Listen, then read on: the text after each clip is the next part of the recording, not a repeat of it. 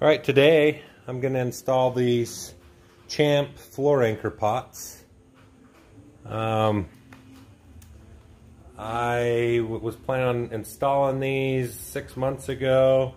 They've been sitting on a shelf, and today I decided to install them. I figured I'd make a video for you to kind of show you how I've learned to install them. I've installed one already, and I'll show you how to install this other one. I have 6 of them to install. Realized that I kind of need them with the body work I'm doing over here to pull some of this structure out. This car was in a little bit of an accident, but you can kind of see here that I have installed one of them already, and looks pretty good. Should do the job, definitely. The cool thing about these anchor pots is they're flush with the concrete. I've kind of chipped up a little of the concrete around because when I poured the concrete, there's a plastic sleeve in there, and it kind of, when I was chipping the concrete loose, kind of broke some of that loose, so I'll come back with some epoxy and fill that in. But basically, hook your chain on here, you can hook your power pole to this, and turn your concrete floor into you know, a body shop, pretty much. Straighten frames and many other purposes these can be used for. So then it's got that nice little plastic cover, that, or metal cover, that prevents you from falling in or tripping, but it's smooth. So pretty cool. So I'll kind of tell you what I've done here. I have pretty much got a piece of 3.5-inch PVC, filled it up with some Expandafoam, just from your Home Depot or Lowe's. And pipe is 3.5-inch outside diameter. It's actually considered 4-inch pipe, and I basically cut an 8-inch piece because this concrete's 8 inches thick. You can install these on 4-inch concrete, but I poured this just 6 months ago to put up my lift, and I figured, why not, let's throw these in and make my life easier for some other projects down the road. So, and you can core drill these holes. That's the great thing. Come out, core drill them in some existing concrete. You don't have to do this method. I just did it because I had it, and I said, why not? But what I basically need is, this is the anchor pot. It comes with the cap, the actual pot, piece of chain, and a little key chain you can hook your chain to, and then this, which locates into the bottom of the hole, and you're gonna basically pull that chain up. There's little relief cuts in here, and this is gonna just pretty much press up against the hole. So what I have here, pretty much what I've decided I needed. I got these long needle nose just to dig some stuff out of the hole here. They're always handy. And then I got a pry bar, a long punch, an air hammer, sawzall, and a chain hook here, and my floor jack. Also, I've got my shop vacuum. I did cut this piece of plate here. It's 1/4-inch thick plate, and I just took my plasma cutter and cut a quick hole in it. I'll kind of show you more how that works, but that's kind of what I've learned I've needed for installing the previous one. So I will show you how to install this.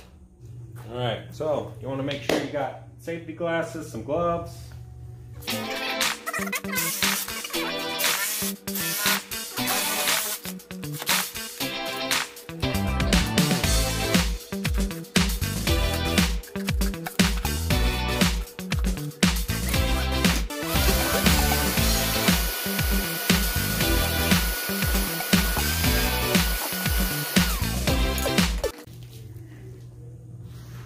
Alright, so here you can kind of see there's the pipe.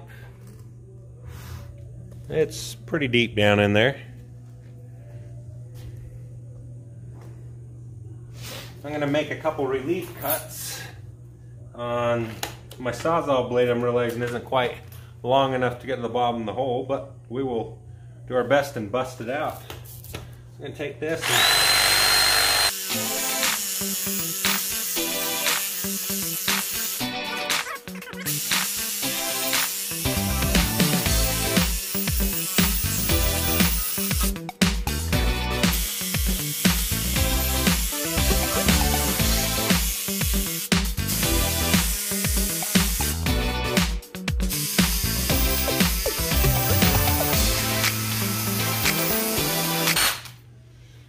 alright, kind of got those relief cuts in there. Clean some of this, sweep this out of the way. And I am going to my air hammer.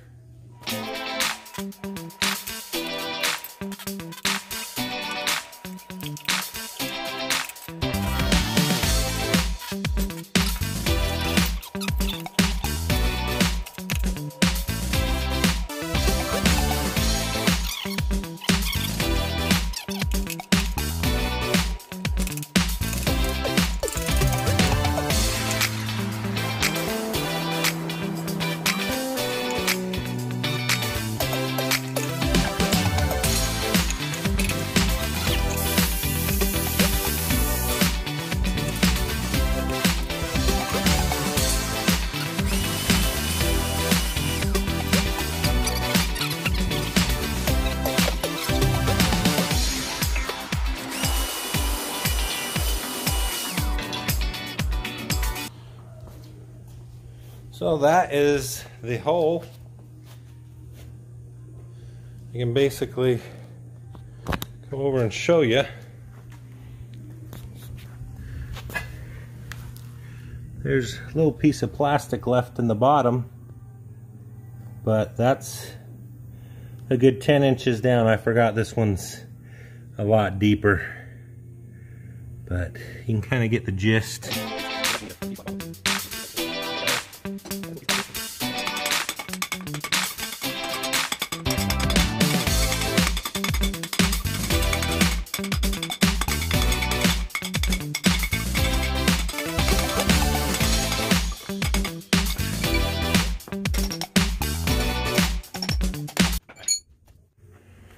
You can kind of see down in there, got the T-slot in there. You want to kind of make sure it's centered, that there's an even gap around the edges so this pot will slide in without an issue. Next thing we'll do is we will stick the pot in there.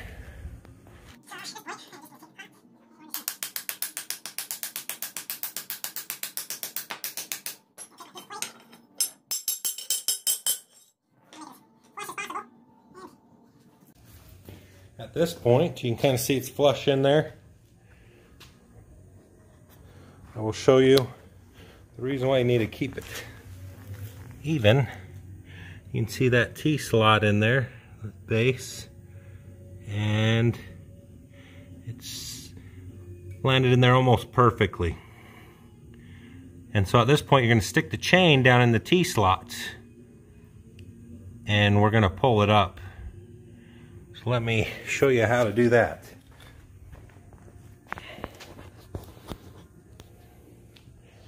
And that's where the jack comes in.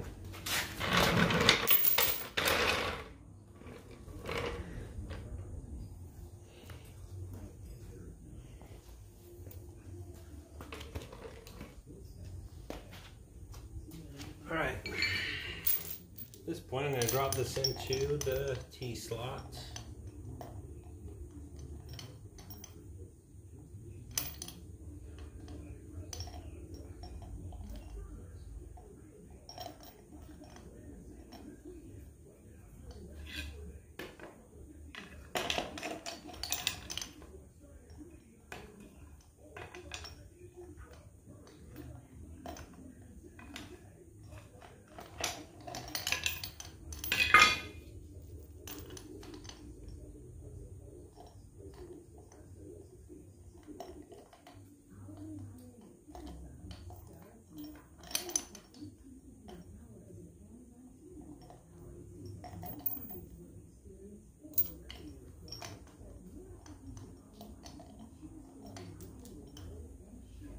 kind of is a pain to get it in the right spot.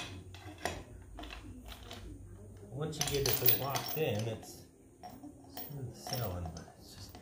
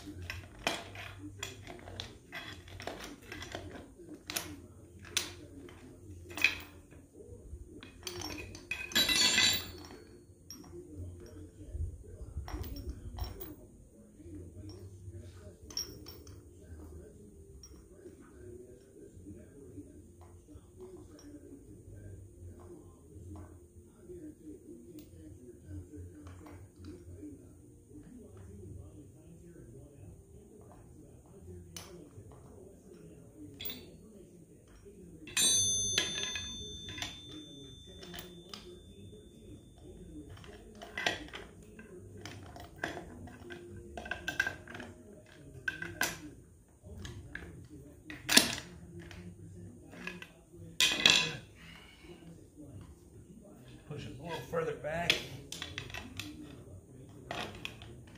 Okay, so that's into place. Chains at the bottom of the hole.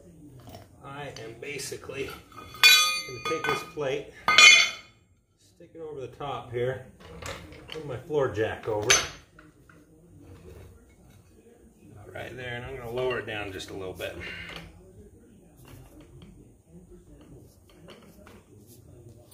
And then I've got this little clevis, just because the chain's not quite long enough. I'm going to screw that on and take my hook. Got my chain hook. There's a rod on the bottom of most jacks here. I am going to stick it right there and use it to pull this up into place. So here we go.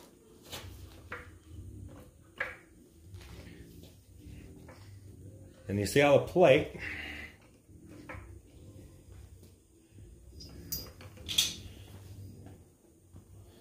kind of give you a little show and tell here.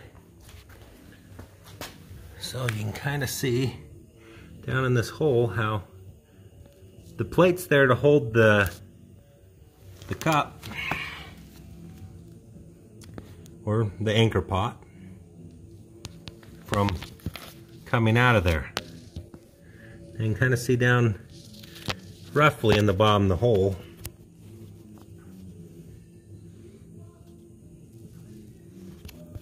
And you can kind of see down in that hole, it's kind of pulling that anchor pot up. Pretty tough to see, but, and then it's going to pretty much compress it into the concrete and allow it not to come back out. And give it another couple pumps just to make sure it's set. And it is. That jack's got all she's got. That's 3 tons on it. I'm sure we could get a little more on there, but that's all we got. So I am gonna lower this guy down.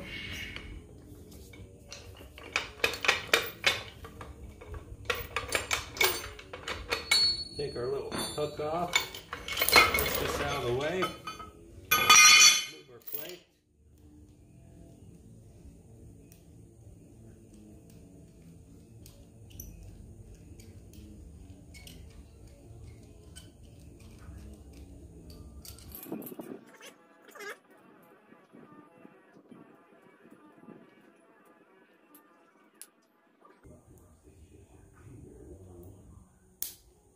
Like that.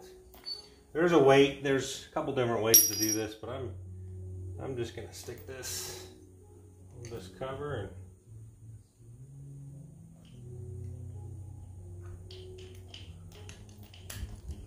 and the chain will pretty much hold it down. That is how my version of installing the Champ anchor pot.